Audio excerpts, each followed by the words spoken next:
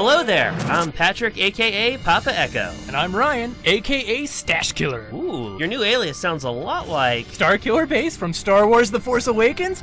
Oh, it didn't even cross my mind. How serendipitous, because today we'll be sharing some tips on creating your own Star Killer environment in the toy box. Oh man, as the basis for this video, we'll be showing off some of the Force Awakens Challenge winners toy boxes, including Star Killer The Lost Mission by Aquatrez, and The Toy Box Awakens by Iradi3, Vesiri83, Pirate Steven, Sumerian, Sonic Photo, King of the Tunas, and Mighty Jitus. Sheesh, everyone but your cousin Jeff collaborated on that one. Yeah, he was sick that day. Not enough midichlorians, apparently.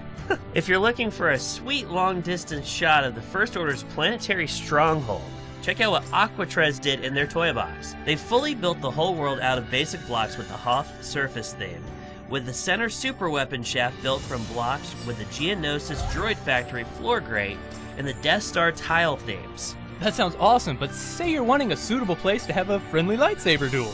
From the planet's surface, you can recreate the snowy forest landscape with Hoth or Frozen-themed terrain. Once you're inside the base itself, you have a whole galaxy of pieces you can use. For the massive secret weapon of the First Order, try placing 4 canyon outer curved terrain pieces together and give them the Imperial Space Station theme. This theme also goes great for the base walls, and be sure to mix things up with the Kiln Galaxy and Echo-based terrain themes. A common element in the First Order design is trim that's black or red.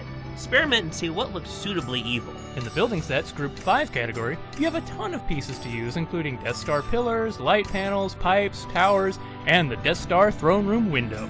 And just to keep any Resistance heroes from getting too comfortable with the decor, add a few Death Star turrets. How's that for hospitality? For vehicles, try the First Order TIE Fighter, recovered First Order Speeder, and the Special Forces TIE Fighter. And what First Order base would be complete without bad guys? Lots and lots of bad guys. The First Order Strike Team, First Order Heavy Arms, First Order Shielded Elite, and those annoying First Order officers will ruin any Resistance fighter's day. And remember, adding special effects from the Effects Generator Creativitoy, you know, like explosions and laser blasts, makes any Star Killer assault more intense. For further inspiration, be sure to check out the awesome winners of the Force Awakens Challenge, found in community content, then Disney's toy boxes, then developer picks. And to unlock most of the Force Awakens toys, be sure to play through the playset and get golds and challenges and stars and missions. And here's a little tip. Getting 3 stars in all the missions will net you Poe Dameron's super sweet X-Wing. Shazam! That's it for this week's tips and tricks. Leave any questions in the comments below. Also, be sure to check out our in-depth tutorials for the awesome new 3.0 toy box. And as always, May the Force be with you!